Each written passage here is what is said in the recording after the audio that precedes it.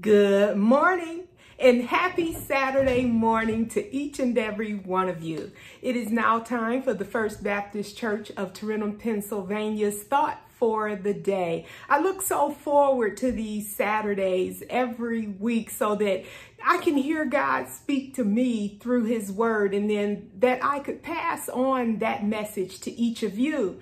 Again, this is more than just a thought for the day. It is a thought that we need to carry with us throughout the week. I just praise God this morning for his Holy Spirit's presence, that he's with us even as we speak, that he's in the midst of this brief morning message, and that he's touching us even as we speak, even as we listen. He's with us, and I am just so very grateful for his presence. Amen. Amen for the Holy Spirit's presence. And on today, we are going to be continuing on the life of Moses, Exodus, the 2nd chapter, verses 23 through 25. And it reads, "After a long time, the king of Egypt died. The Israelites groaned under their slavery and cried out. Out of the slavery, their cry for help rose up to God. God hearing their groaning, and God remembered his covenant with Abraham, Isaac, and Jacob. God looked upon the Israelites, and God took notice of them." Amen for the reading and hearing of God's word. Now, last week we talked about the fact that one bad action does not define us. And I truly praise God for that message, for that word, because indeed, sometimes we make mistakes and we don't always do the right thing, but it does not define who we are. It's not who we have to be. And Moses showed us that, because after he killed that Egyptian for abusing one of his Israelite brothers, he took off, he ran, and certainly he found himself in a situation to help someone else. And it was the daughters of the king of Midian. And certainly he stepped in and he protected them when others would not. And so we see that the fact that he made an earlier mistake did not define who he was. But proceeding forward, we hear that the king of Egypt died.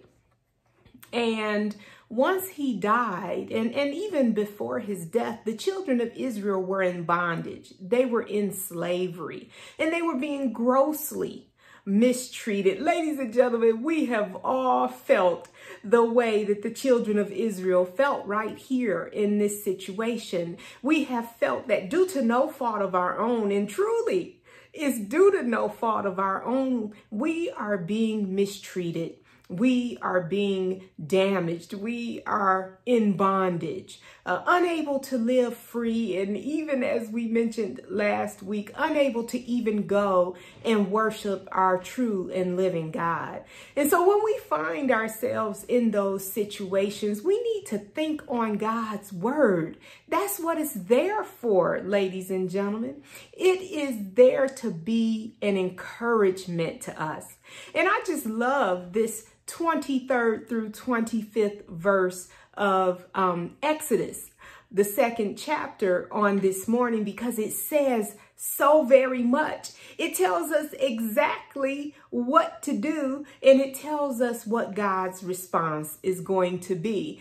And so the verses tell us, over in the 23rd verse, it says, "The Israelites groaned under their slavery and cried out." Certainly, we absolutely need to make a point of letting God know what we're facing and what we're going through.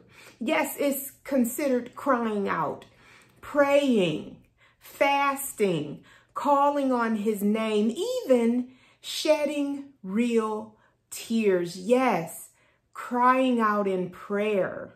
Amen. Crying out through fasting. Amen. Calling on his name as we cry out the name of Jesus. We need to get to a point of understanding the power that's present when we cry out. Instead, you know what we do, ladies and gentlemen? We issue prayers as if God is our butler.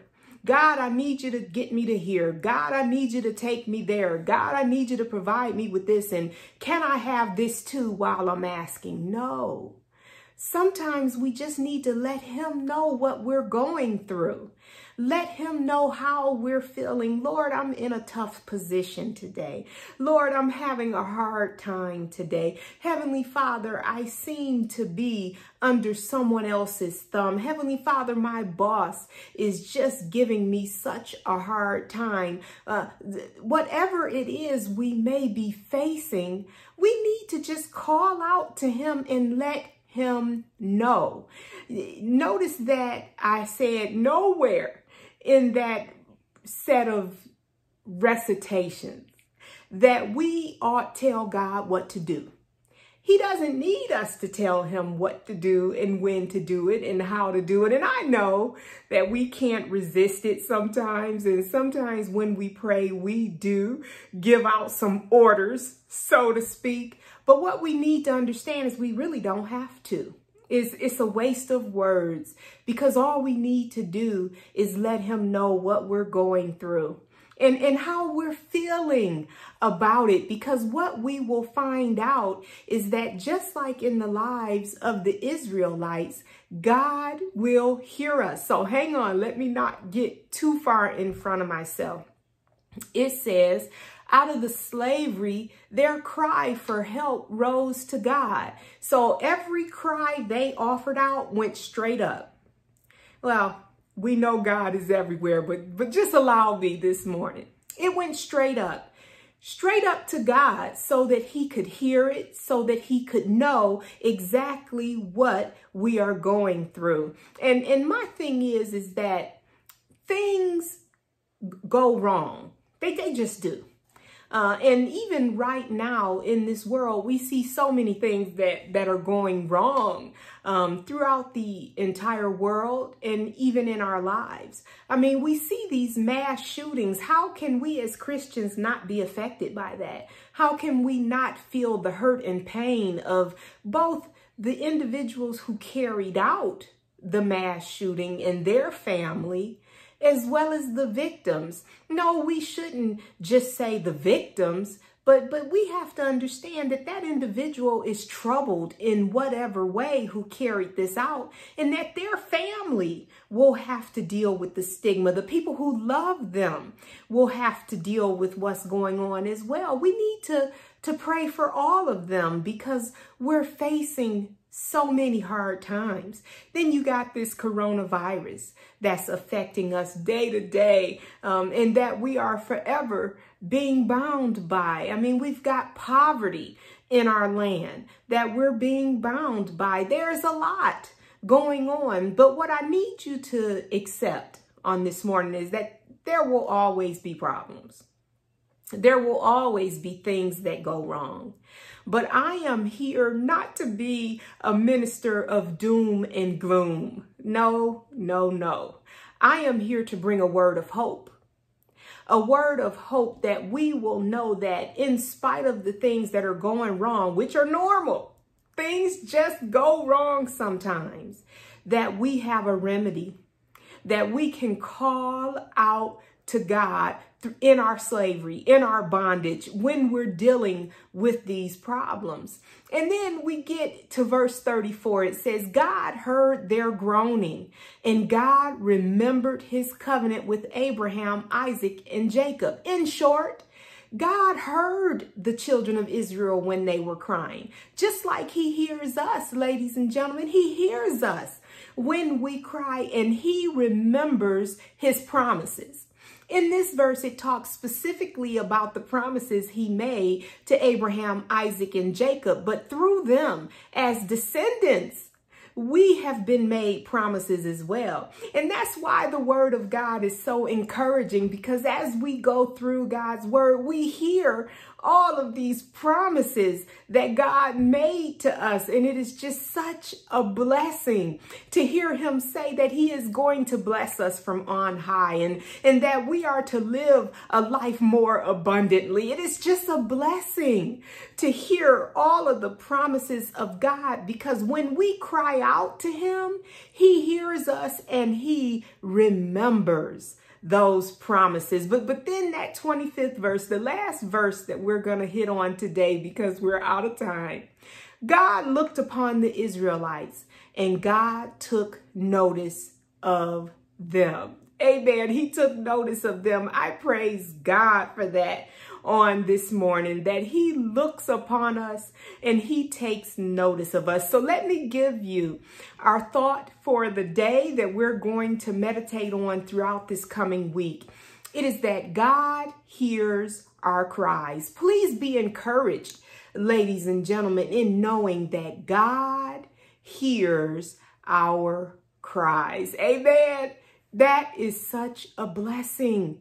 I feel so hopeful, understanding, knowing, believing, trusting that God hears our cries. I'll leave you with that on this morning. Let us pray our dismissal. Heavenly Father, we come before you right now, Lord, just thanking you for this brief moment in time, for allowing us to hear messages from your word, for giving us this thought for the day. And our prayer, Heavenly Father, is that we would have the hope for tomorrow, hope in you, hope in knowing that you do hear our cries. Oh yes, right now in the name of Jesus, we pray that as we face problems and situations, that we would never give up, never give in, never become depressed and despondent, Heavenly Father, but always be encouraged in you. Oh yes, we just pray.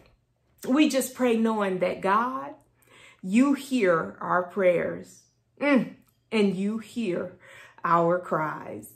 Yes, in the precious name of Jesus, we do pray. Amen, amen, and amen.